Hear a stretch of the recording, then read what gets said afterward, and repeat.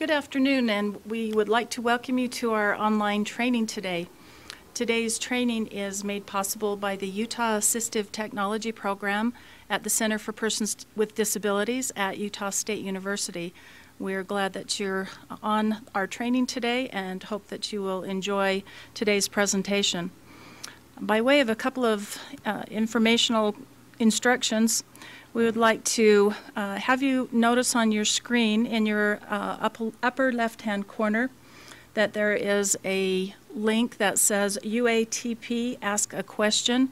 If you have any questions that you would like to ask Steve as he makes his presentation, you will click on that and be able to type your question in, and I will relay those questions to Steve. For those of you that might have to leave early before the presentation is finished, we would ask you to please take a moment to do a very brief survey that's also located in our upper left-hand corner. There is a place that says UATP Evaluation Form. It's a very short survey that will hopefully help us improve future trainings. Approximately 2 weeks after today's training, the training presentation will be available on the UATP website. We will give you further information about that. It will be closed captioned and you can view it at your convenience. We're very pleased today to have Steve Townsend with us. Steve is an occupational therapist at the Utah Center for Assistive Technology, known as UCAT. He's worked there for 16 years and specializes in seating and positioning, vehicle access and driving, and very specialized workstations. He's going to discuss independent training options for people with disabilities. We're, again, very pleased to have him here, and we'll turn the time over to him. Welcome. Glad to be here. One correction, it's independent transportation options, independent training. Anyway, I'm happy to be with you today, and I know some of you, and I wish I could see your faces. But anyway, what we're going to do is, I hope, is have a bit of a discussion if possible. So when you have questions, relay them to Lois, and we can discuss them, have more than just a lecture. Even though I have, lots of information to share, it's better if we can interact and make it more real to each of you. Just as an added introduction, I'm an OT. I work as a specialist, assistive technology specialist at UCAT. And just for those who don't know much about UCAT, we're the statewide resource for assistive technology. And we do equipment review, we do assessments of all types regarding assistive technology. We do modifications to equipment. A lot of times when you receive something off the shelf or you buy something off the shelf that is supposed to help, it really doesn't fit, doesn't really solve the problem, and we can make those modifications so that it works a lot better for you. We also do exploration of your assistive technology funding options, and so that's often a key part of this, just to get it funded. And we can talk about this if people have questions regarding funding. UCAT can be thought of as a team of specialists. Each of us has our little bailiwick of things that we know a lot about. So, sometimes I'll bring in 2 or 3 of us for an assessment that helps to get a team approach to the problem. So, some of my assumptions and considerations when doing these evaluations, I'll just list these, and we can kind of get you all up to speed to what happens in my mind when we're doing these things for people, these assessments. The first one is that these adaptations are necessarily individualized to meet the unique physical or physical limitations in their lifestyles. And so even though someone looks like they need this device or that device, and we think that this is the right thing for them, or this other thing is just right for them. We have to consider, first of all, their lifestyle and how they're going to use it and what is going to make sense for them. And so we have to kind of keep that person in the driver's seat. We don't have the position as being the expert. We try to have the person be the expert, and we're just being their coach. A second one, the considerations concerning vehicle modifications are different, quite a bit different for someone who's going to drive than someone who is going to just need some kind of adapted transportation, some modifications so they can get in more easily.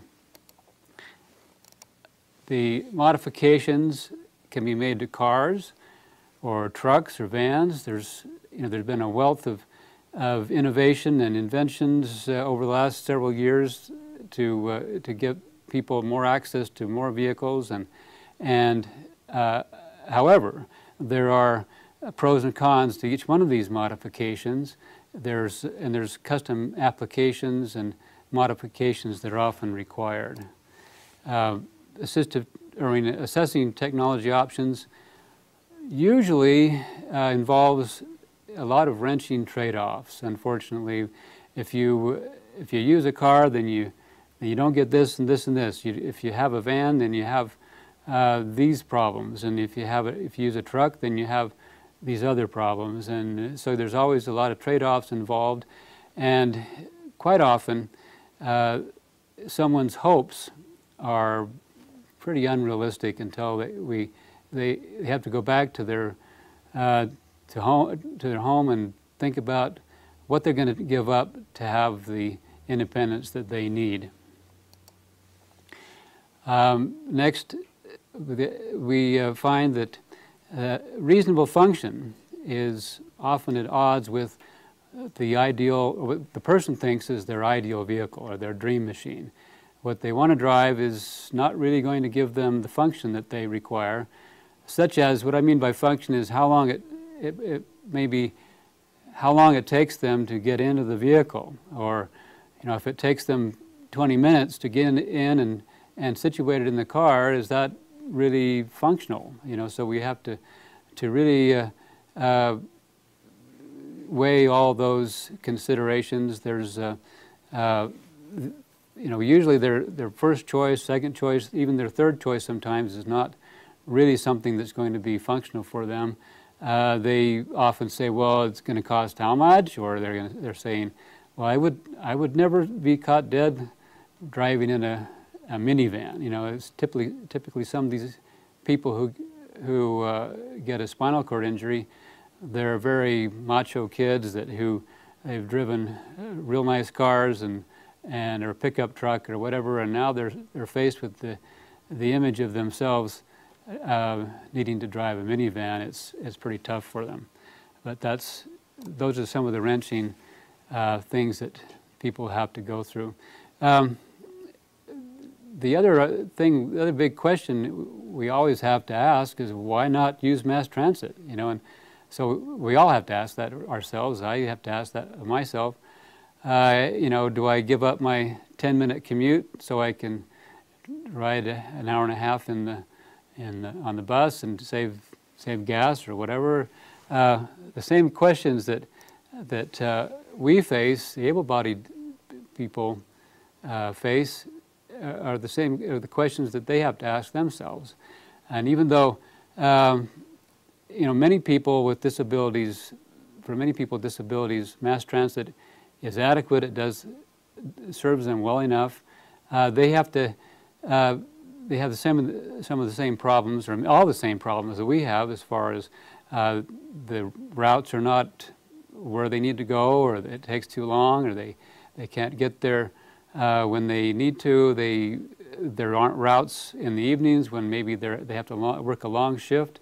So those problems, plus the additional problems of someone who uses a wheelchair, they're going to be, if they miss a bus, they may be stranded out in the cold or the rain or the heat. for an hour while they wait, and there's the safety considerations of being more vulnerable. A lot of people tell me that they really can't tolerate the extra stress on their body riding on a bus. You know, that may seem unusual or something a lot of us don't think about, but just that bumping and the ride of a bus is just too hard for them. So by the time they're to their location, they're worn out, they're sick, they're nauseous or whatever. So those things are all considerations that make it more necessary for them to have a car than for an able-bodied person sometimes. One other thing that a lot of people tell me is that if they have an aide come in the morning to help them get up and get going, or get them dressed, or prepare their meal, a lot of times these people show up late. And so if the aide is late, then they miss a bus, and then they miss their appointment or their employment or whatever becomes more at risk. And so all these things are reasons why it really doesn't work for a person with disability who wants to work, especially to use the bus or to use the train.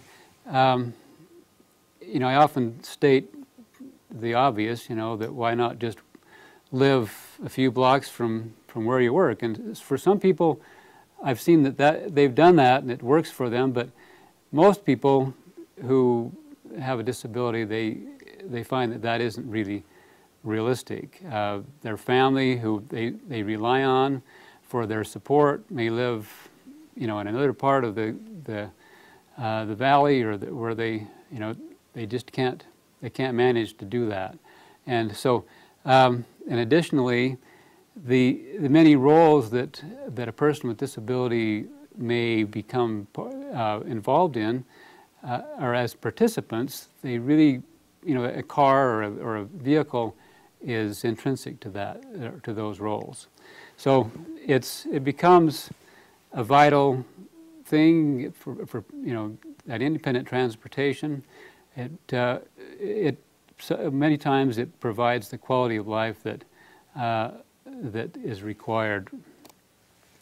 My role is to assist the person in determining whether he or she can be a driver or strictly just a passenger. That's often something that we really have to do a lot of work to accomplish.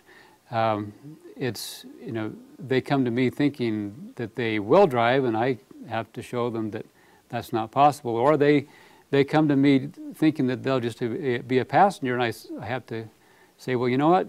You could be a lot more happy. You could do a lot more in your life if you just drove, and they don't have any idea that they can drive. So it's a difficult thing. We have to find that point where today's technologies can take them, where they can go to that highest level of ability or function.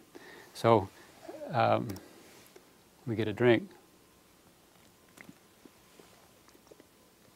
Just to structure my presentation today, I've divided our people, the people with disabilities, into two groups: those who will be passengers and those who would be drivers. So I'll just talk about first, I'll group it into Group A and Group B, but the first group, people who will just be passengers, they won't be able to drive or aren't able to drive safely. We have the considerations in those kinds of evaluations. It'd be the safety and cost, obviously. The safety of both themselves and the people who might be helping them. Very often, or in most cases, the people who are assisting with the transfer into the car, the person who's going to drive, they get sore backs. It's an awkward transportation. It's an awkward transfer to help somebody get into a car. They have to bridge that gap from the wheelchair over to the car seat, and people complain about their back being sore. They complain about dropping their spouse or their child or whatever. It's always the problem for the caregiver. And the other issue, obviously, is if there's a wheelchair involved, that wheelchair has to be stowed and secured with some kind of a tie-down. So those are the things we get involved with in an evaluation with someone who will be a passenger. So our other considerations, we have to decide whether that person is able to ride in a regular seat, the car seat, manufactured by, by Dodge or Chevy or whatever, or they're going to have to ride in their wheelchair. And the reason why they would ride in the vehicle in their wheelchair is because that transfer can't be made. It's just too hard to lift. They're too heavy. They can't slide across. Those are the first considerations, and it's obviously a lot safer to sit in the car seat that the manufacturers designed, and it's crash tested. A wheelchair will typically buckle in a crash, but it's still, these are those wrenching trade-offs that I talked about. How many passengers are going to be in that car with them? How many other passengers in the car? So that depends, or that determines what size vehicle is going to be purchased. It determines what kind of a lift, for example, or if we try to modify the van in the rear and leave all the seats intact, for example. So lots of considerations there. Will the caregiver be assisting with the transfers and stowing the vehicle, or stowing the wheelchair?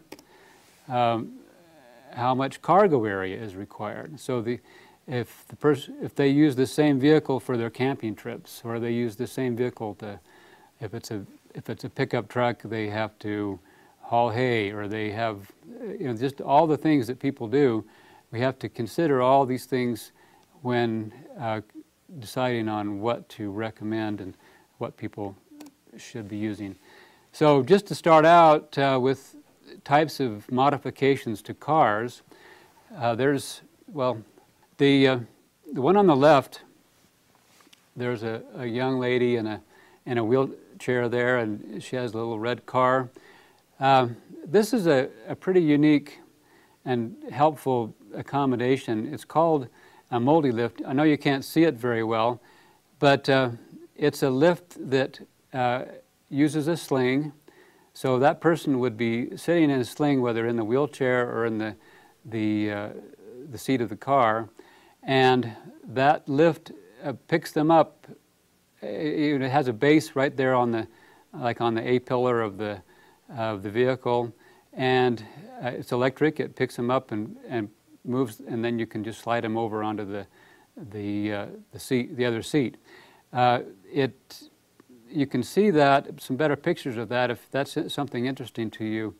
It's at accessunlimited.com, and it's something for someone who really can't help with the transfer. Someone with severe CP, for example, and you want to use a small car. That's really the only type of lift or device to help somebody get into a small car. In the conferences that I've been to, they've used a Mini Cooper for their display, to show people how small a car you could use for that type of that kind of a transfer device. So you have this lady in the blue, the top center. She's using a seat that swivels. Okay, so they have electric bases on seats. There's 2 or 3 manufacturers, and so the seat will swivel and then come out. One manufacturer seat will work on some cars, and another one will work on another car. So we have to just kind of call around. Once we've decided that's going to be helpful, we have to find the one that works in the particular vehicle the people have. Usually it requires a full-size car or a van or a pickup truck. But it's very helpful, and it eliminates the need for somebody to wrench their back trying to get grandma into the car, or or a young person, anybody who's having a hard time getting across that rocker panel into the vehicle. On the bottom there, we have a different kind of an accommodation. There's several kinds of lifts that are available on the rear bumper of a car. They're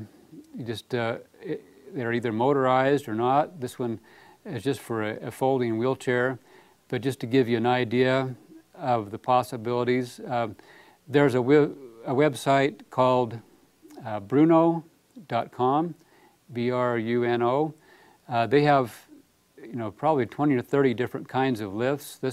This particular lift and many others that can give you the range of what's available for stowing a wheelchair.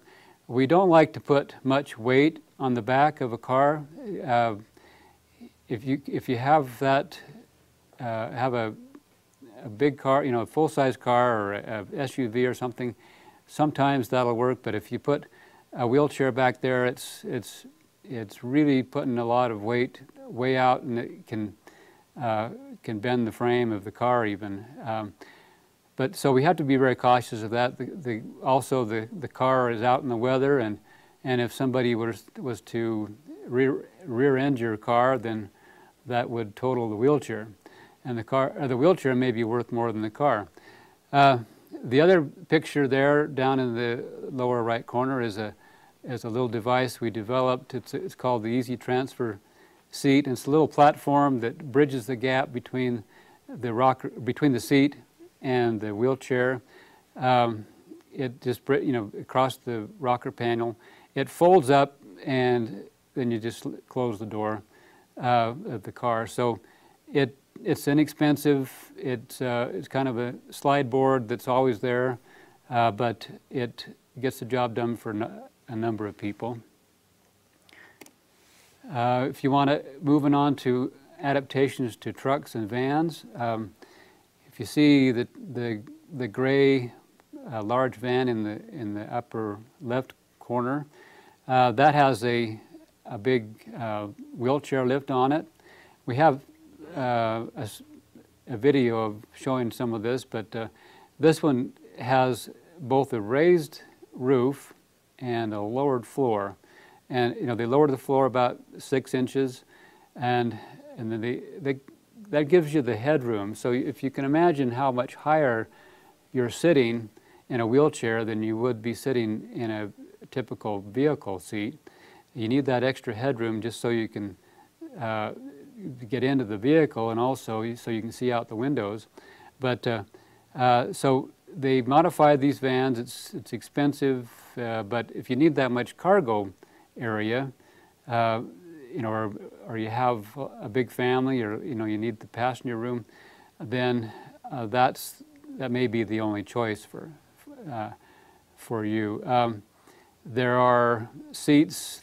I show 2 pictures of the seats that swivel and come down and out of the vehicle.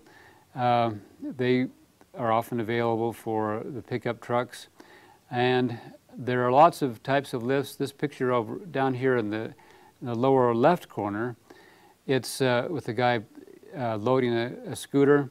This Bruno company, they have lots of different lifts that work in trucks and vans. And again, we have to call them and say, well, we have this 98 Dodge and we want to, when we have this particular wheelchair, and we have to ask them, will it work? Okay, will this wheelchair work in this vehicle, and which are your lifts? Okay, so I might think that their one lift will work, and they'll say, well, no, you have to have this other one, and you have to have the heavy-duty bracket, or so they have all the information on these to tell us which one to use. So, but the lucky thing is, like I said with the lady today on an evaluation, it's a good time to have a disability because of all these inventions that are out there. People are just clamoring to provide the type of assistive devices that people need.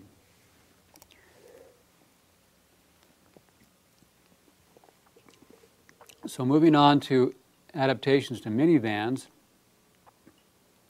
you have the lowered floor minivans that you can see there, the gray Toyota. It has had a lowered floor conversion, is what they call it.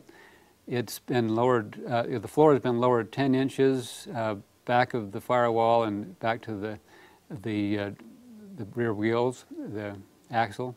And it has a ramp on it, and you can have a ramp that either folds out, and they have ramps that come out of their in-floor. There's disadvantages and advantages to each one. For example, if you're riding a power chair, it's much easier to get up that ramp if it's the fold-out. If you have children that want to get in and out that door,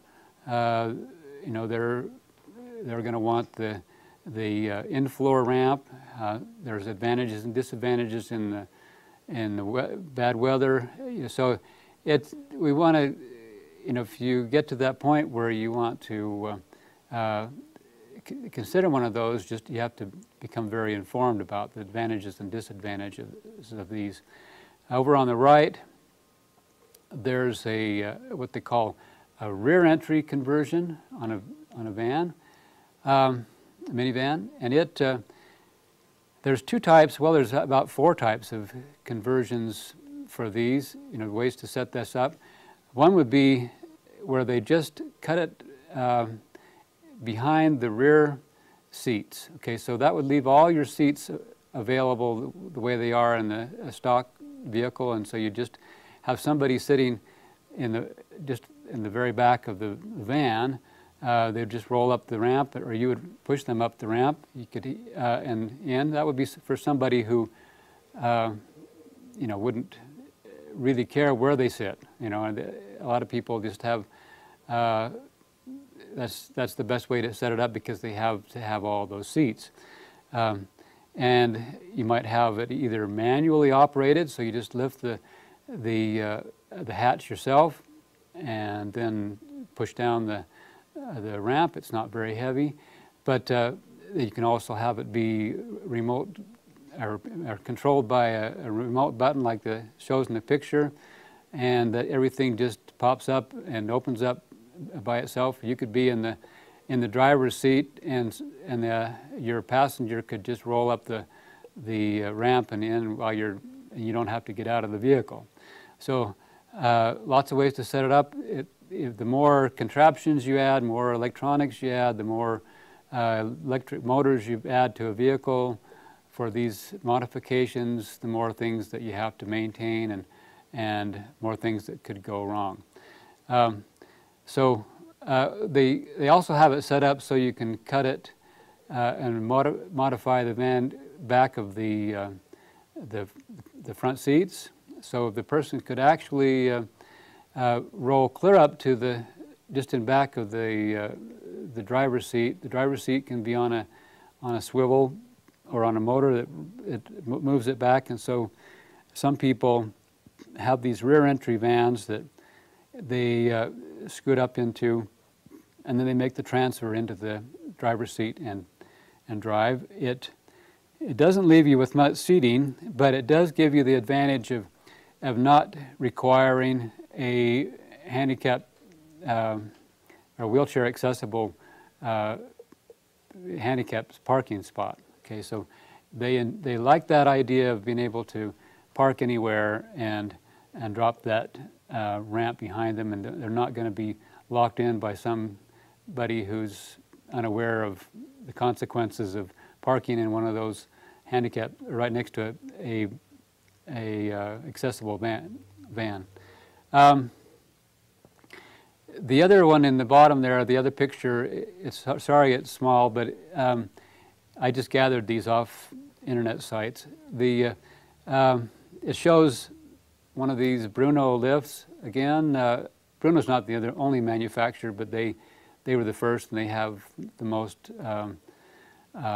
variety of lifts. But it shows that you can have a lift that's on a boom, has a boom arm, and lifts the wheelchair up into the back of the van. There's lots of different ways to set this up, but it leaves the van without you don't have to have a conversion on the van. You don't have to change the seats. It just loads that wheelchair in the back, and it doesn't make any, really doesn't change the van any. If you decide to sell that van, then you just get a new van and put that same lift in the new van. So it's a lot, it has a lot of advantages to do it that way. So here's a video of one of my associates getting into into a van. He has a van like this with a conversion. Brian has quadriplegia, and he operates his wheelchair with a sip and puff controller. He just he sips and puffs on a straw, and that gives signals to his wheelchair, and he's able to get in and out of this tight space inside the van independently, and it's a lot more satisfactory to do it that way than having somebody help him. So go ahead and show that video, please. Okay, about to get in the van, but we've got the passenger seat still in it, so we'll need to open it up and take the passenger seat out first. These are nice. Come out, van kneels. Makes it, see, the ramp's not quite as steep to go up. Steve will get the seat out of the way here.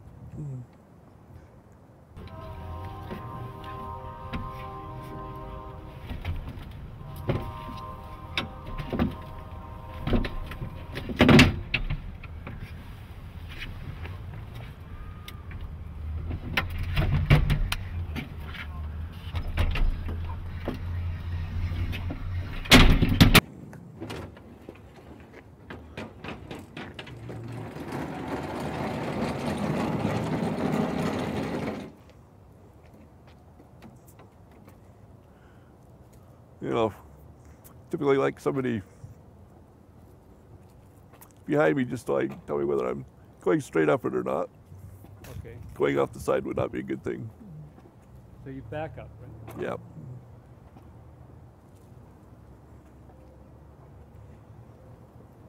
How am I lined up? Yeah, I need to go a little bit to your left.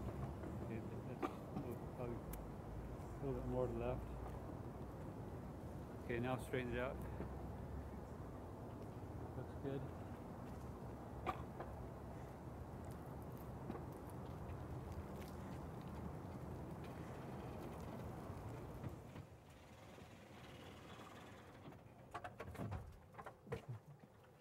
Thank goodness for editing.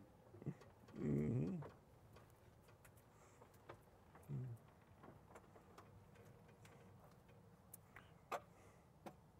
You could have an electric lockdown, an automatic lockdown the chair. But when you do that, you end up with a post sticking out of the bottom of the chair, and sometimes that limits your ground clearance. So typically we use just the 4-point restraint system, and so you just took the 4 straps onto the frame of the chair and lock them down, and good to go.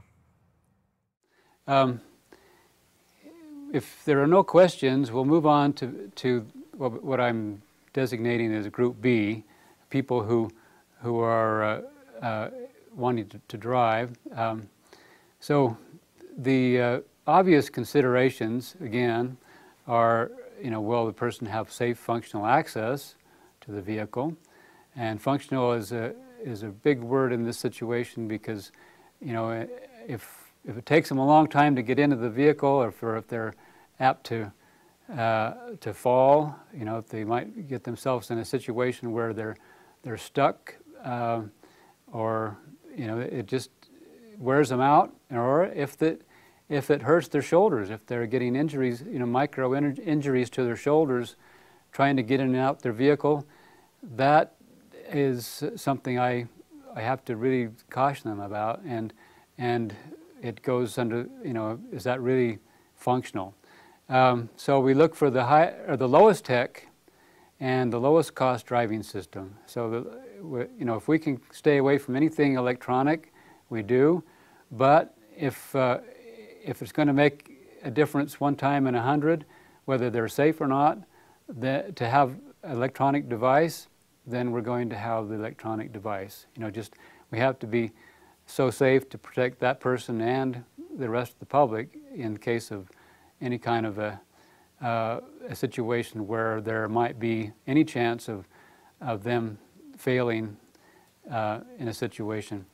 So some subtle considerations that, you know, maybe just obvious to most of us, but is the person able to transfer and, you know, into the driver's seat, or will they need to be seated or drive while they're seated in a wheelchair? So usually someone who has quadriplegia, okay, has a spinal cord injury, and it's affected all of their limbs, you know, their transfer is going to be a lot slower and more apt to be, you know, they're more apt to have a day when they're not as sharp as they usually are, and they might fall. And so we have to take that in consideration and decide whether they're going to have to just stay in their wheelchair and use a different kind of a vehicle, as much as they hate the idea. And it's a lot more expensive, of course, too. Will they have passengers? You know, is this going to be just a commute vehicle, or are they going to have passengers on Sundays or sometimes? Will you know, how are we going to stow the vehicle? I mean, stow the wheelchair, and what are the person's pastimes? You know, a lot of people, they want to go have recreational activities that require more space in the vehicle, and you know, what are the other activities they're going to be involved in besides just work? So if a person's going to drive a car, fortunately, like I said before, there are modifications to vehicles now that we never would have imagined years ago. You can see that silver Scion on the left, or I mean on the right side. It's been modified with a lowered floor and a ramp, and for someone who is small and has a small wheelchair, that may be just the ticket for them, because it's it has good gas mileage. It's more peppy, and it's really a lot more fun probably than for some people than a minivan. Same thing with that PT Cruiser down in the lower right. Those things are expensive. Those conversions, it might cost more for the conversion than the car, but sometimes that's just what the person is the best thing for the person because of their lifestyle and their personality, and what, if they don't have the need for more seating, and lots of those other questions. That transfer seat I talked about earlier is on the left side. It's often a possibility for people who drive. And down there in the lower left, that's an interesting accommodation that a lot of people haven't really seen before. It's a Canadian accommodation company that makes a transfer seat that's powered. Okay, so the lady there in the red shirt, she's sitting on a seat that can go up and down several inches, and it has a little bar that holds her in place, keeps her from falling over. Little safety bar across her hips, and then so she sits outside the vehicle to negotiate with their wheelchair, getting it in.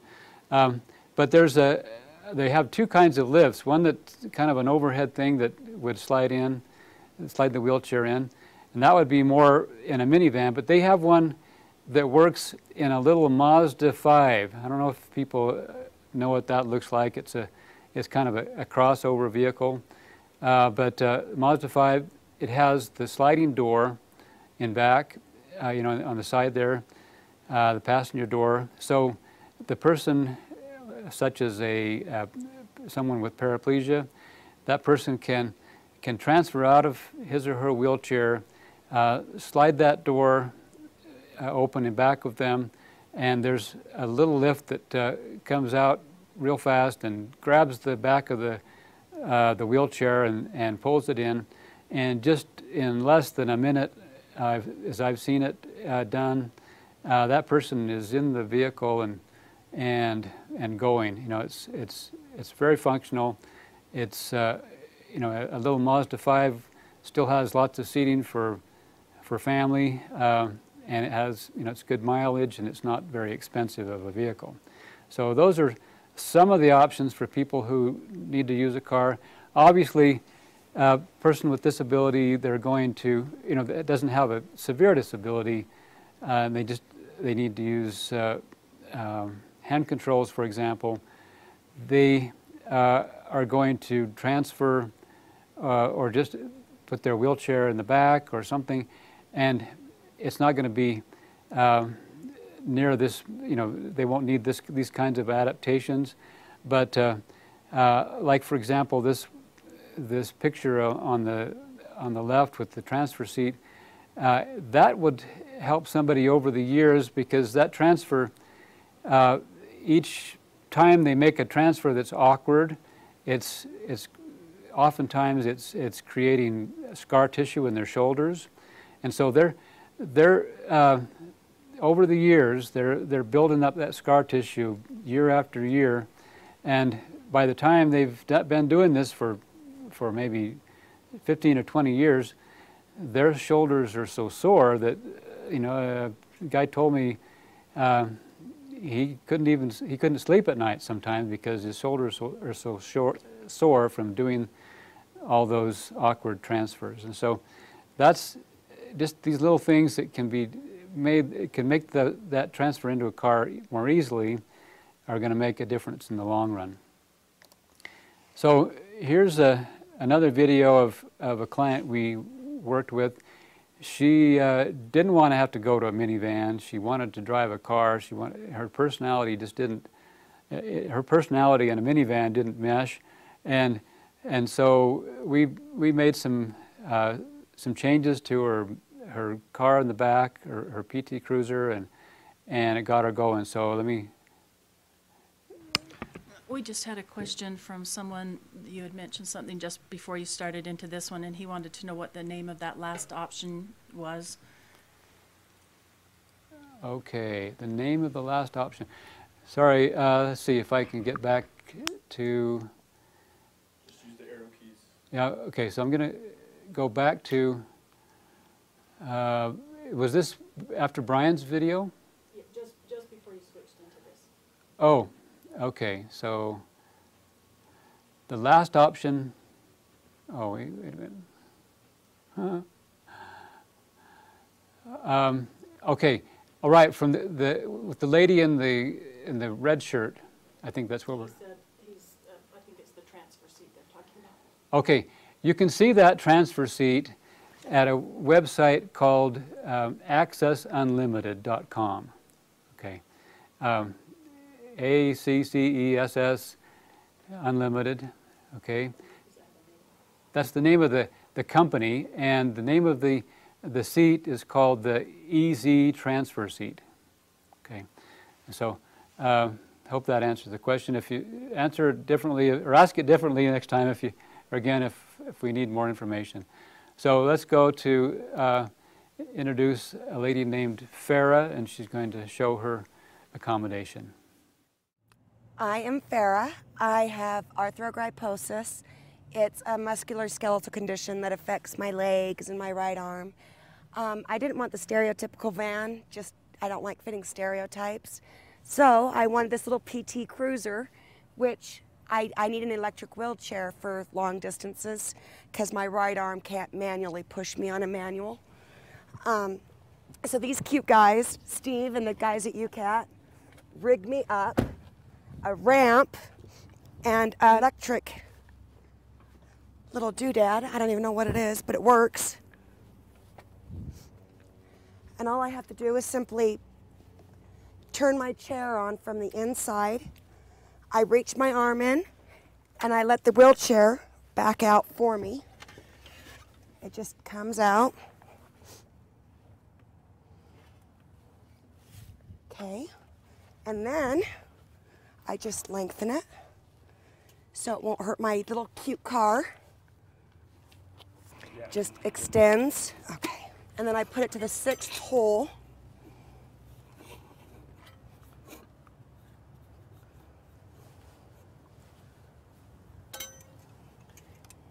And, hang on, I gotta get my little thing in there so it doesn't fall apart on me.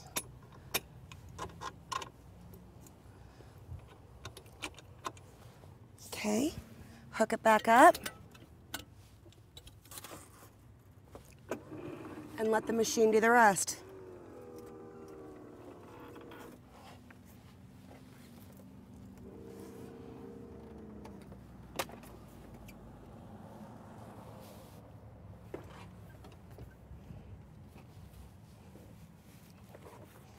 And we are done.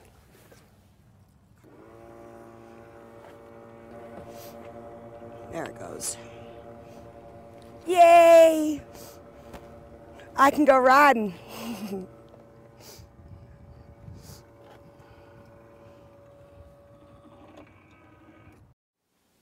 Okay, back. Interesting story about Farah and that accommodation we made for her. When we decided to just modify the PT Cruiser instead of going with the easier easier minivan, I said, well, you know, it'll take some risk in doing this because we don't know for sure that it's going to work. And then I got a call when the dealer was putting the lift in. He says, Steve, you got to come down here, you know. And so we got looking at this, and we found that the only way for this lift to work, even though the manufacturer told us that it would work, when we got looking at it, the only way for this to work is to have an extra 2 or 3 steps.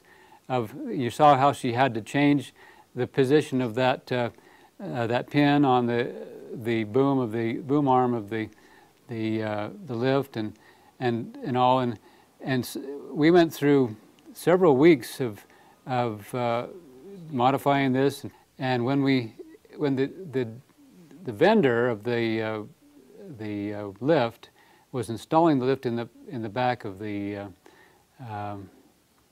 PT Cruiser, the wheelchair would go in, but there had to be a few extra steps. Like Farah showed in the video, she showed how she had to do this and this and to get things to go in. And we went for several weeks not knowing for sure that it was going to work, but we had enough to go on to keep going and make sure to make this happen. And I remember she was saying, oh, I should have gotten the minivan. I should have just not tried to get the car I wanted and gone to the minivan. I'd have to say, well, you know, we can make this work. We can make this work. And finally, with building some things in the back of that car and stuff, it finally happened. So we want to go on to modifications to pickup trucks. A lot of guys in Utah especially, they want to drive a pickup truck. It has a lot of utility. It's just the car of choice for a lot of people. But there are considerations and drawbacks, as you can imagine. There are only certain types of, or certain models of the various trucks that will work with the accommodations that are required. So we have to be very careful, and when someone wants to use a pickup truck, we tell them, well, don't buy the pickup truck first. Let's see what equipment you need first, and then do this kind of the other way around. In that picture there, you see a lady using a device that's a seat, an adaptation to the seat, where she can move over to a little platform and then slide out, and the platform lowers for her down to the level of the floor of the truck. There's also devices, other kinds of seats that swivel and come down. If you have a tall 4x4, sometimes that still doesn't work.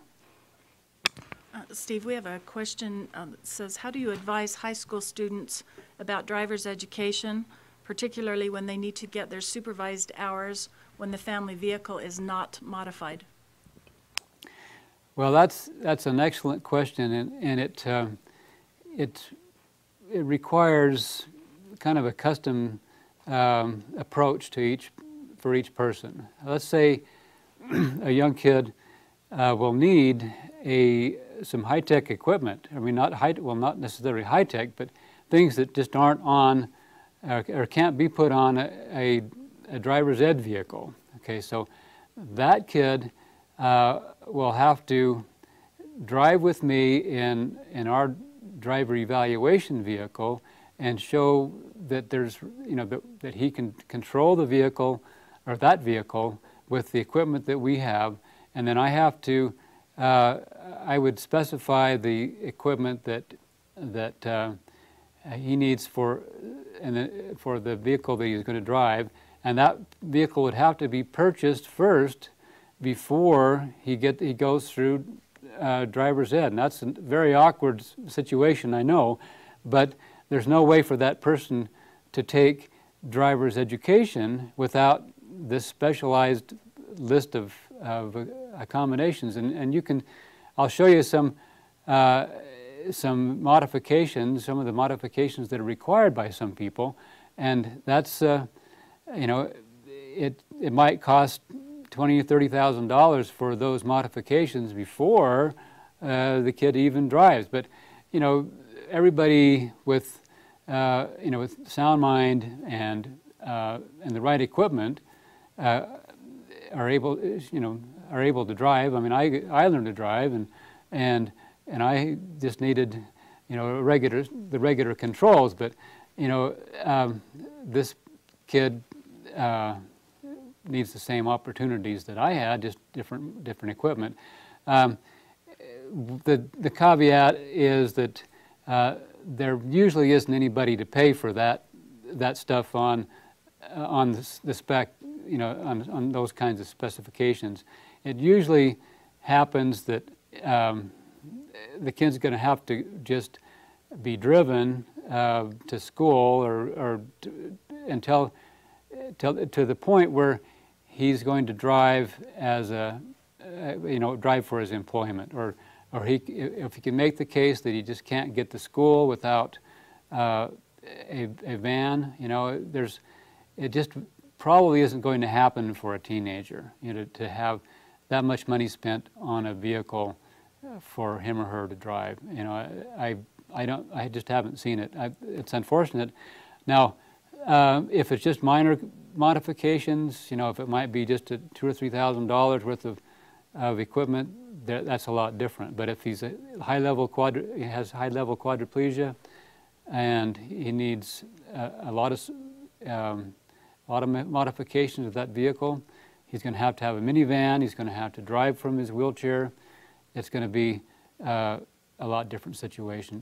I hope that answers the question. You can answer a follow-up question to help me understand better what you need otherwise. But back to a pickup truck, there are devices that help you get in, okay, and these devices have their limitations, as Ken Reed will show you or tell you that, you know, it's if you want to have a lot of ground clearance, then that limits the or that makes it harder to transfer, because that seat that comes down and out of the vehicle or the truck isn't going to be able to lower far enough to get you so you can make a transfer that's easy enough. So there are always trade-offs, and we work with these guys as often, trying to convince them, well, you can't have this if you want this. You know, if you want to drive a pickup truck, then you can't have it jacked up so high. You know, there's just it's just a long process sometimes to get a kid to the point where he realizes that there are limitations to what can be done to a vehicle for him. But so Ken Reed is one of my other associates, and he drives a pickup truck where he has the swivel seat that comes down and lowers to a point where he can transfer into it. Then he has a lift. As you can see in that lower picture, the lift comes around and picks up the wheelchair and loads it in the back. Then he has a top that opens and keeps the wheelchair out of the weather. So I'm going to show that video, or Ken's going to show it to you, so you don't really need me to show it, tell about it, because Ken will tell you the whole story. Go ahead.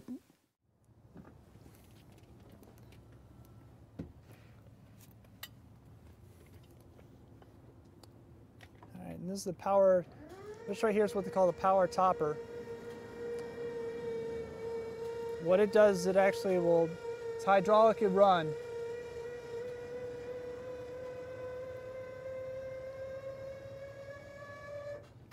Then this here is what they call the POL 1100. It's the power lift that actually lifts the chair up into the back of the truck. The reason why I've got 4 buckles on this one here is because it can lift a power chair and it can also lift a manual chair. Usually the manual chairs only need 1 hook, and they basically will just hook the center of the chair and it'll lift it up. This one here is set up with the 4 buckles so that you can hook it up on a power chair. And the weight capacity on this thing will lift up about 650 pounds.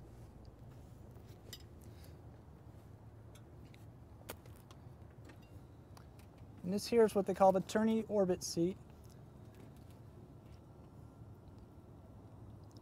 It'll power out and then it'll power down to the level of the wheelchair.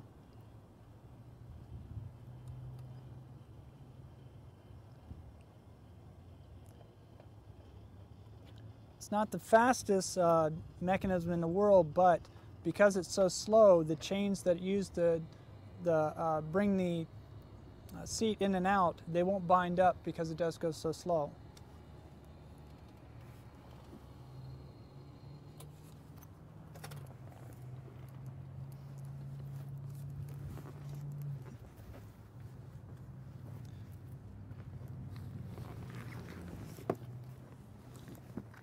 Now, for most quadriplegics, the transfer into the tourney seat is going to be one of their most difficult transfers. For a paraplegic like me, it's a pretty easy process.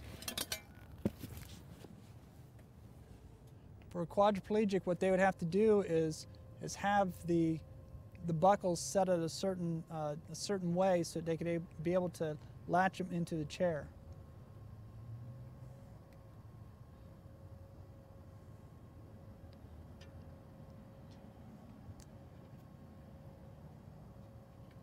The whole time this is running, it's running off the battery of the truck, and it doesn't need a bigger size battery to operate it, but I have put a bigger load in this truck just to make sure I've got enough power to get it in and out.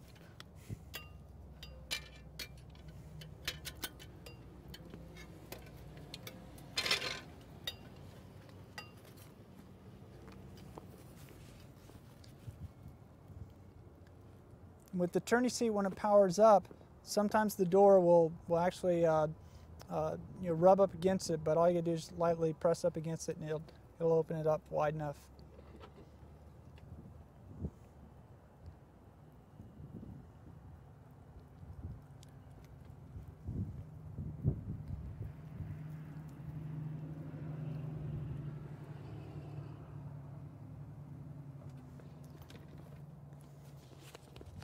And what I normally do is put the cushion on the back seat, and then I actually try to power this up.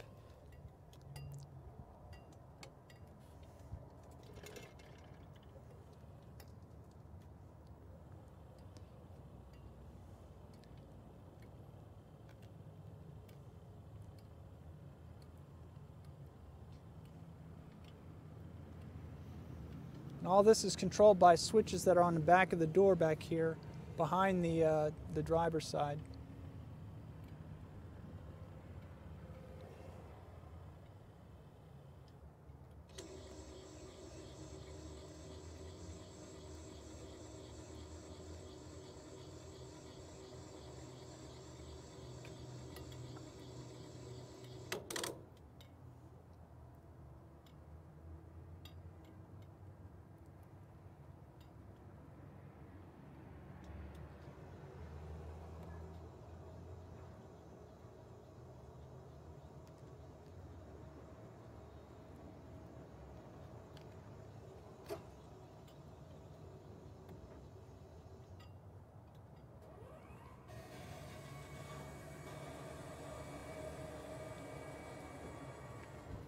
You need to be able to pull your leg inside the cockpit when you're pulling in, and you got to be able to lift your leg up to get it over the floorboard opening.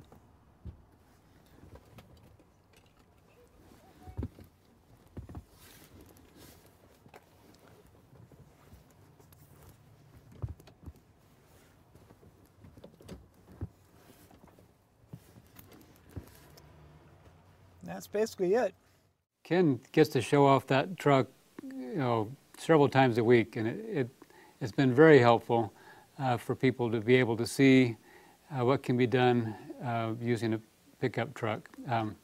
So the next group, or the next type of accommodation, I should say, would be somebody who is going to drive a minivan. Minivans were invented, about 15, 16, well, maybe close to 20 years ago, but and they work out really well for people because we can load the wheelchair in the back, and then they can walk around to the driver's position.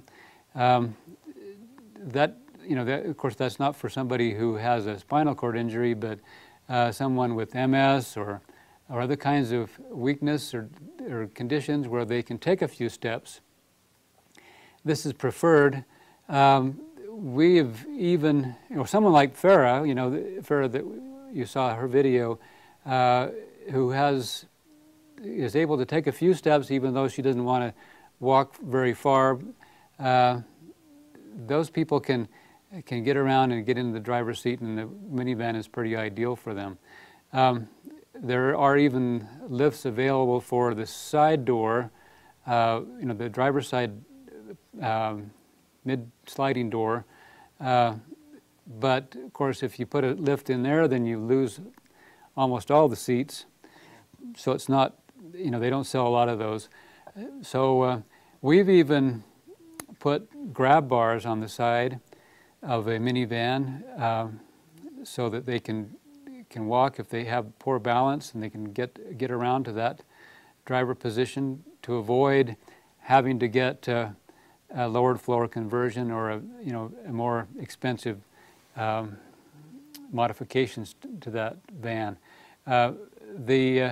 There's mainly two kinds of lifts. There's the one with the boom arm, like you see there, that clamps on or has a bracket of some sort, a hook, and lifts up that wheelchair, and then it either has a motor that swivels the wheelchair in, or you can push it manually. They're just two different kinds of lifts, and one works on with one wheelchair and not on another one. just have to get the right lift for your particular wheelchair and van. The other kind of lift is called a platform lift, or the Bruno company calls it a Joey, and there's 3 or 4 manufacturers that have these, and it's pretty handy because you just drive onto that platform and then push the button, and it draws that wheelchair in and into the back of the van. It doesn't take up any more room than what's there behind the midship seats, and so you still have your seating and you have a place to stow your wheelchair. So there are the lowered floor minivans. They are, most expensive, but they're the best deal, for convenience. You can use either a minivan, or they have conversions for the what do you call that? That's the Honda Element there on the top. So there's if they sell a few of those, there's not as much room in the Honda Element, and you don't get to have the 4-wheel drive that is kind of the big advantage to having that kind of an SUV. But they, because you lower the floor in the middle where the rear drive shaft would be, but it's pretty ideal for someone who's small and can make it up that ramp. The ramp is so steep on that Element that you pretty well have to have a power chair, and you pretty well have to have a pretty small power chair to maneuver around in that small space. But it's more sporty. It's just something more desirable for many people. But the conversion about doubles the price of the van. But you can drive right into the driver position, or you can park your van or park your wheelchair just behind or beside the driver's seat. And there are seats that they'll swivel back and move back into a position where you can make an easier transfer. So and it's the vehicle best suited for someone who needs a lot of high-tech driving equipment. So we're going to show a couple videos. First one is a fellow by the name of Corbin.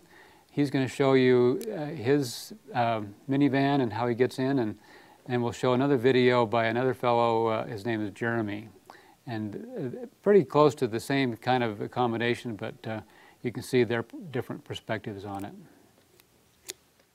My name is Jeremy Chatelain. I'm a C5 quadriplegic.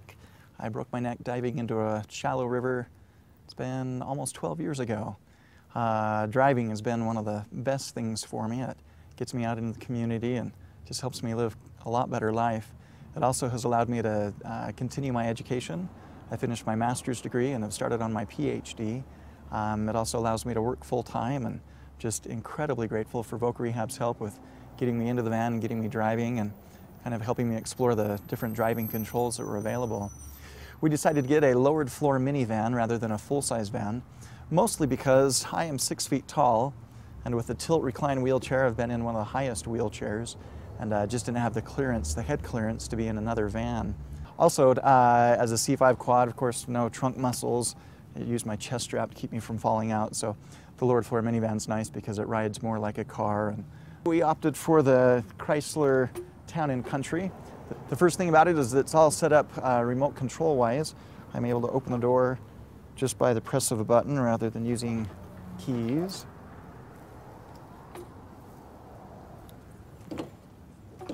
And then the ramp deploys from the side. I have, on the recommendation of a quadriplegic that owns a lowered floor minivan, kind of stayed with the swing out ramp.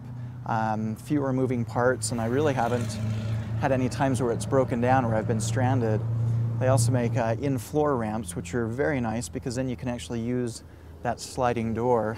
We've got a daughter that's 7 years old and she can't get in and out unless the ramp deploys, so that is one disadvantage. But the in-floor ramp, I've noticed, just tends to bind up with the snow and dirt, and the one rental van that we had that had one of those, I did get stranded in that, so we've opted for that. The clearance under the van is a little bit lower. It's harder to get in and out of some parking lots, but we bought a little bit taller rims and put it up a little bit higher. Inside the van, they've lowered the floor 10 inches, and that gives me the headroom. That obviously is a massive overhaul. It takes about 2 months to do, and mid-20,000s, I think, for the cost on it. So I'll just pull up in, just kind of have to duck as I go and give you a look at the driving controls that I have in it.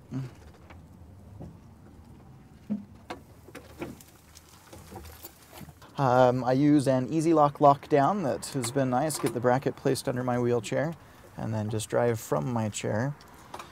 And then just very carefully roll up into the driving position.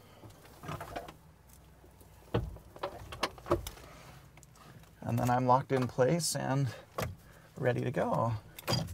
My name is Corby Campbell. I'm a C5-6 quadriplegic. So just a real quick rundown, I can't use any of my muscles below my armpits. I've got biceps, but I don't have triceps. And I can pull my wrists back, but not forward. And have no use in any of the muscles in my fingers.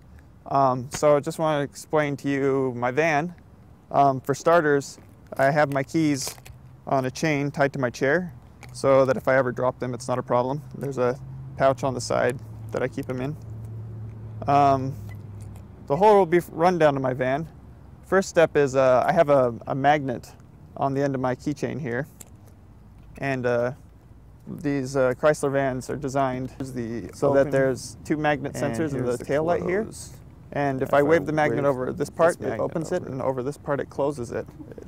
So if I just start by waving my magnet over there, my door opens,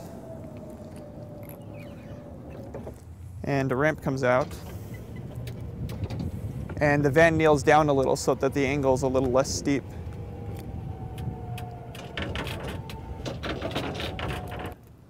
And I just angle my chair all the way down and drive up inside.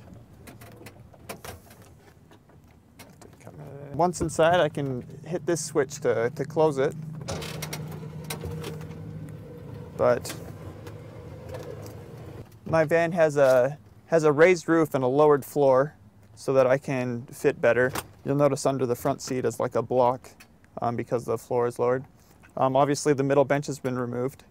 The way I lock into place is on the floor here under the seats is a Easy Lock mechanism. Still works, and there's right? a bolt installed on the bottom of my chair that clamps into that steering wheel. So I just drive right up onto that, and I'll leave the door open, but I drive up right into place here. Okay, I hope that helps to help these guys show their own ways of doing things and their specialized accommodations. They'll also show their driving controls in a few minutes here. But moving on to the other type of vehicle to modify, a full-sized van. Obviously, it's bigger, going to hold more people, more cargo. They can have a lowered floor if they need it, or and also a raised roof. If someone is very large, they may have to have a big vehicle like this. Someone that's very tall, and they don't fit into a minivan. We've had to do that sometimes. Someone had really long legs, and he couldn't fit into the driver's position of to reach the steering wheel to drive. So and of course we've probably all seen the luxurious interiors that are put in some of these, but the big downside is that they're a beast to drive and hard to fill up that gas tank. Okay, we have a video of me showing some of the things, some of the features of our UCAT van. That's one of these large vehicles. We use it to do a lot of things, but we have driving controls in it for various levels of disability. And I'll let them show that video of me out on a cold day in December. And I apologize that my glasses were were darkened by the sunlight. They didn't ever get clear again. They have that transition lenses, and they didn't ever clear up through the whole video. Anyway, go ahead and show it. Okay, this is Steve Townsend at UCAT. We were going to have Ken Reed at our center, who has paraplegia, demonstrate this, but we can't get our lift to work today that he would get in and out of this van with. It's a Rycon lift that, as you can see, it has the van has a lowered floor about 6 inches. It's a full-size van, but the lift would come down, and he would back in with his manual wheelchair into the lift platform, and then ride up, and then he usually when somebody uses this kind of van, they would back their chair into the van, back against that other wall, the driver's side wall, and then there's a seat that has a platform on it that's manufactured, and then you take the regular seat base off of the driver's seat, and then you put this on. But this platform is electric, and it'll let the seat come back, and then it will swivel. You can bring the chair around so that the person in the wheelchair can just back into this position and just slide across onto the seat and then go back over into the driver position. So it's for some people with paraplegia or some other kinds of weakness that can make a transfer easily, they can use this kind of accommodation. A lot of people use this larger van if they have a need for more passenger room or cargo area, and they well, a lot of these old vans are or these large full-size vans are easier for many people who are okay. Just to move on to the actual driving systems, just to explain our program in Utah. Since we're a small population state, we can't have everything for everybody. In large states like California, Texas, New York, some of the others, they can have a big center or many centers where they can have evaluations for people, and they have fleets of vans that have all types of accommodations. They may spend $1 million a year or whatever on keeping those vans updated and all, but we have chosen for UCAT to have just manually operated controls and a few electronics that may be necessary for some of the other functions, but we are able to serve 90 to 95% of the clients who come to us and who need a driving device or driving system or hand controls. And if someone needs to have something other than what we have available here for them to evaluate, then they have to go out of state for their evaluation. So the first type of driving system at UCAT would be just a manually operated gas and brake control that would be attached to the steering column. That's the simplest form. They're under $1,000. You just have a push-pull or a push forward for the brake and a push down for the steering column. I mean, it's push down for the acceleration. And so it's very simple, and probably 80 or 90% of the people who use hand controls, that's all they need. And so most of our evaluations, that's all they try out. They can handle the vehicle just fine, and they have that put on their car and off they go. We're going to show that. First, Ken's going to show his driving control system, and then I'll show you the driving controls that I have available in our evaluation van. That van, the van you just saw. So I'll have you go ahead with the videos on those.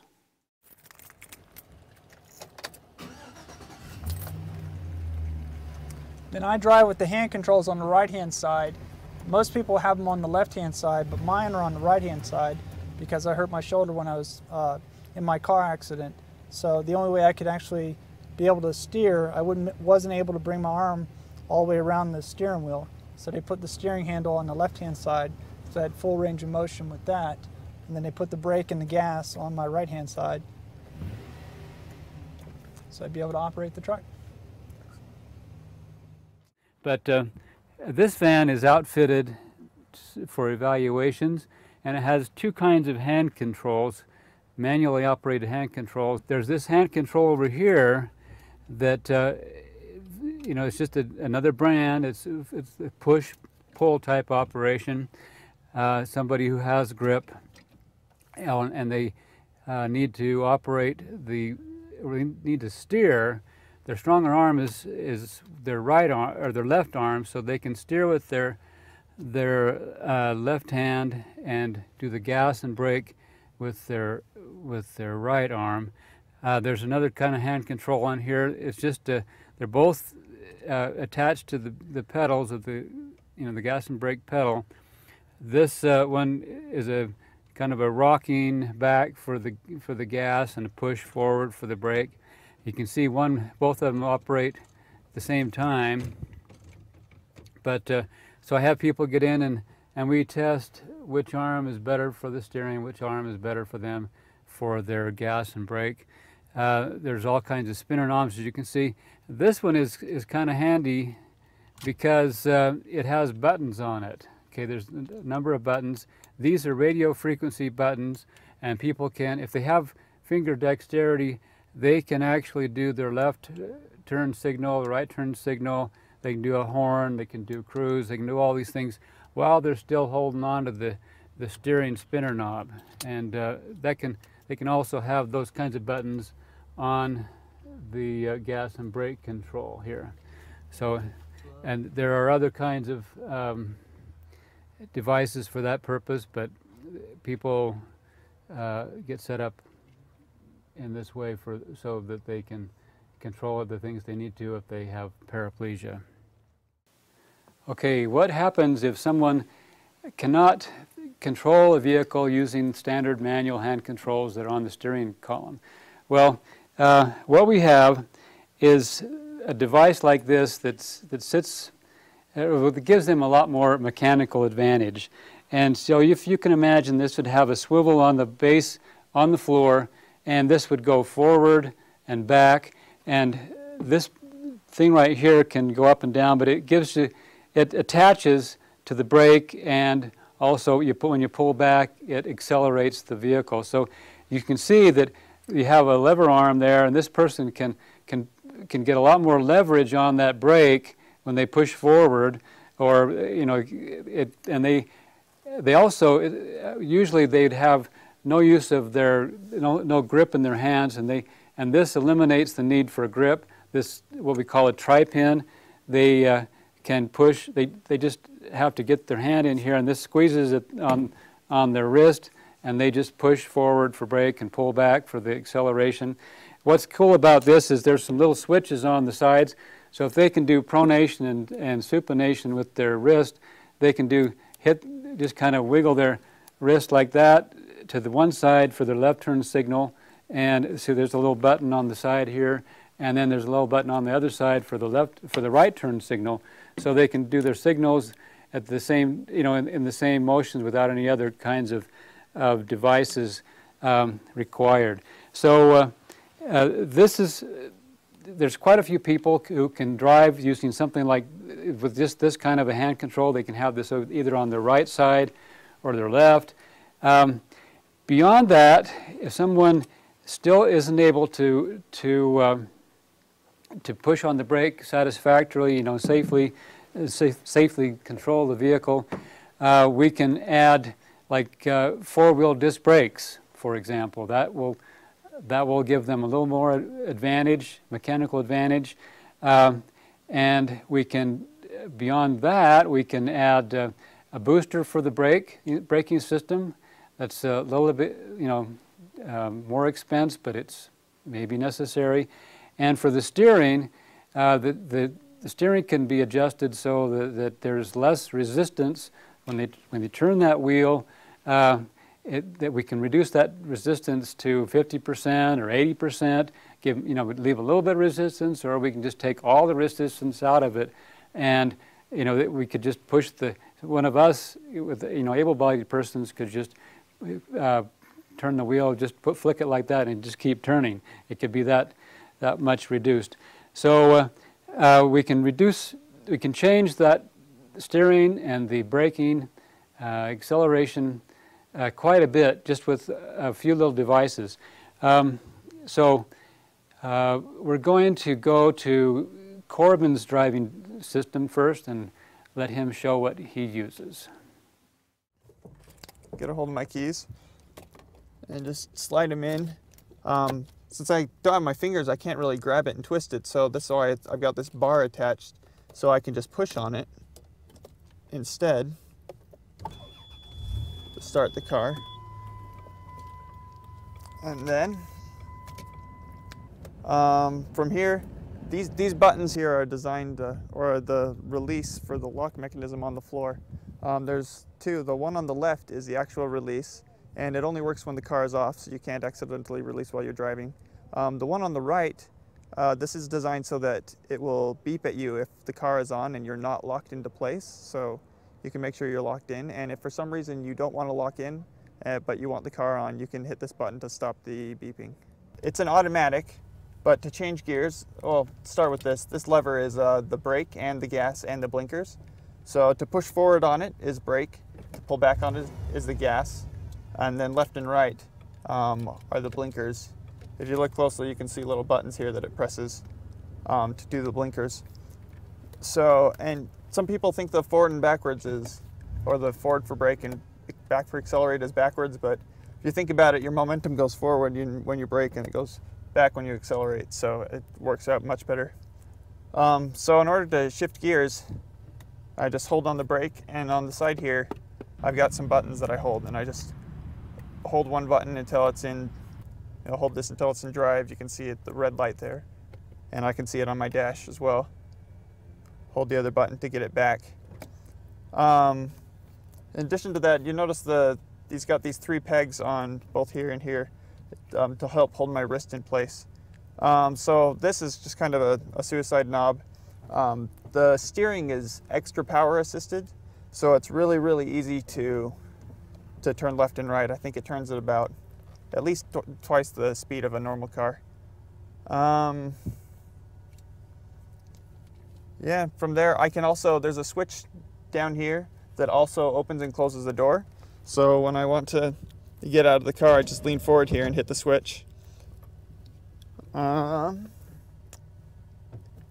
There's a voice command system installed for all the other things I need, like cruise control and honking in the windshield.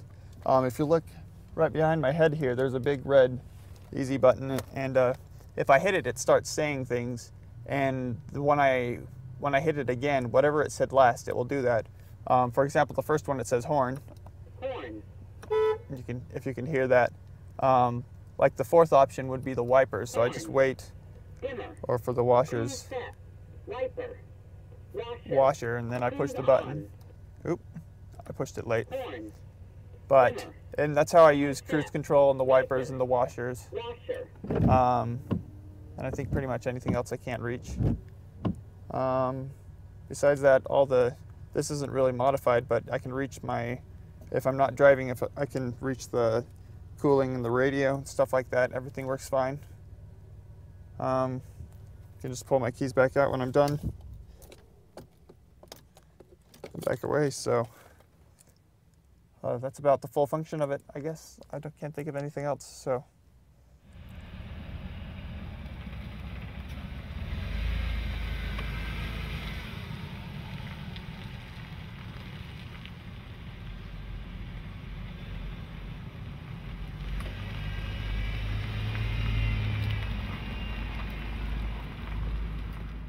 Sometimes a person is weak enough that they cannot steer using even zero effort steering using the standard steering wheel, and so we have to modify the steering wheel. Jeremy, he used an electronic system for several years, and then he had to go because of the complications with the electronic system, and I won't go into that. But he he went to what's called a horizontal steering wheel, and you can see in this top picture here that it's real small, and I apologize, but he actually drives in this realm and range right here. He doesn't have the strength to lift his arm up to this position and have control of the vehicle up, up high over, 11 o'clock position especially, and so he just keeps it right in his lap, basically, and that he uses the tri-pin like Corbin was showing you, and I'll let him show the details of his system. Thank you. I began driving with electronic controls. EMC is the company. It was all digital, all electronic, just literally miles worth of wire and computers and servos everywhere. That was beneficial to me because I was so weak I wasn't able to use manual controls. Especially 11 years ago, there weren't many options. The problem is with EMC, the controls are incredibly expensive, and the shelf life on them is just, or the usable life is very short. At about 100,000 miles, 7 years, they said that they wouldn't work on the controls anymore for sake of liability issues, and they won't put new controls in a van older than 7 or 8 years or 10 years. So we were looking at probably $130,000, $140,000 to buy a new system. So a good friend who we've bought our vans through, his name is Chris Thomas in Boise. He owns a company, Access Vans. He is a quadriplegic as well, so he lives and drives this stuff just like I do. He had just barely designed his own gas brake system, different than just kind of off the shelf, fairly simple and very low maintenance, which is nice. The cost was much less than what was available on the rack, and very nice too. And then the steering, I kind of had to do a little bit of homework. I tried doing just a low effort steering with the OEM steering wheel, but my range of motion is so limited about the 7 o'clock and 11 o'clock position, I just was unable to do it even with zero effort steering. So just surfing online, I found that DriveMaster, the company that makes the zero effort steering, also makes the horizontal steering. And then in conjunction with the zero effort, I'm able to drive just from this, which is really nice. The way they've designed this is incredible. It is telescopic, it elevates and lowers, it can swing either side, right or left. The tilt and attitude of it can rotate. So this is just, the minute we put that in, I was driving again. It was just incredible. Because of the horizontal steering now, without the ignition and the gear selector, I'm required to use the electronic start and electronic shift. I was fortunate, though, that that was actually part of my previous system. I've got a screen here left over from the EMC module, and it's just wired into the van systems, where all I do is just, with a combination of buttons, I'm able to start the van just electronically.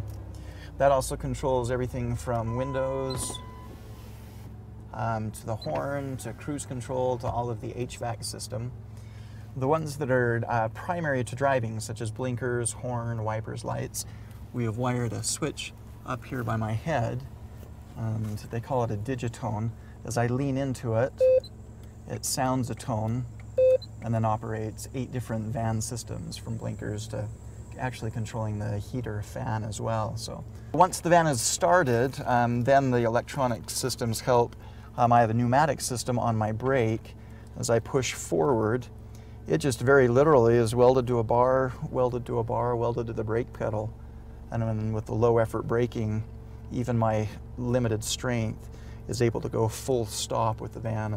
And using the anti-lock brakes, I'm able to stop as quickly as I need to.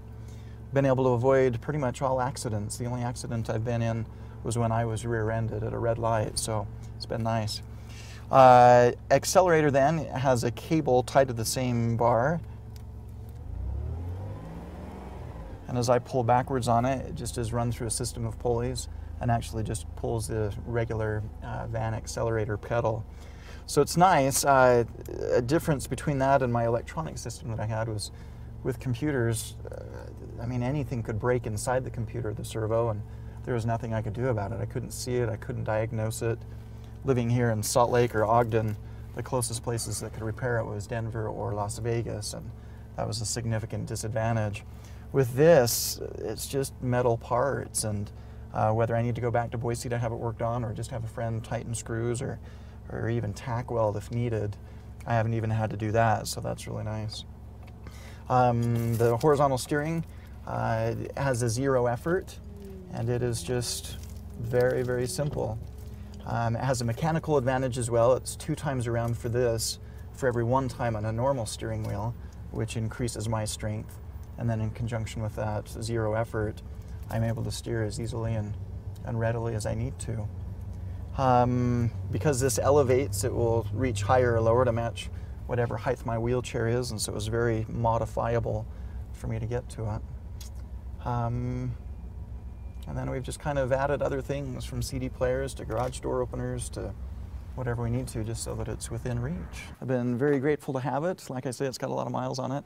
The mechanical system that I have right now that I just showed, I've had about a year, and I've had no problems with it, and I've really enjoyed driving with it. So my appreciation to the state and vocational rehabilitation, all of my counselors that have helped me live a more productive life, particularly with working, so that I can just be more of just who I want to be. Okay, back. Hope you enjoyed that. These guys have some very elaborate systems, and that's really made a difference for them. Anybody, that's all I have to show. And I apologize again for going over. If you have other questions of me, you can give me a call, or you can email me. The number direct to my phone or my desk is 801-887-9532, and their is just stownsend@utah.gov. So I don't know if we should go in, if there's any more information needed, but I appreciate all your attention, and I hope that was helpful. Any feedback that you have, I'd appreciate it. And thank you, Steve. We really appreciate your time and the great information you've given on these independent transportation options for people with disabilities. We'd just like to again ask those of you that would consider helping us out. There is a survey, very, very short, that would help us in our future efforts at planning trainings. If you would go to that link on the left-hand side of your screen, a few short questions. Just a reminder, this will be archived on the UATP website, www.uatpat.org, and you will be able to view that at your convenience. We will have some limited number of DVDs that would be available. If you're interested, please contact us, and we would be glad to get one of those DVDs to you as well. Thanks again to Steve Townsend for his presentation today. And with that, we will sign out. Thanks for your participation.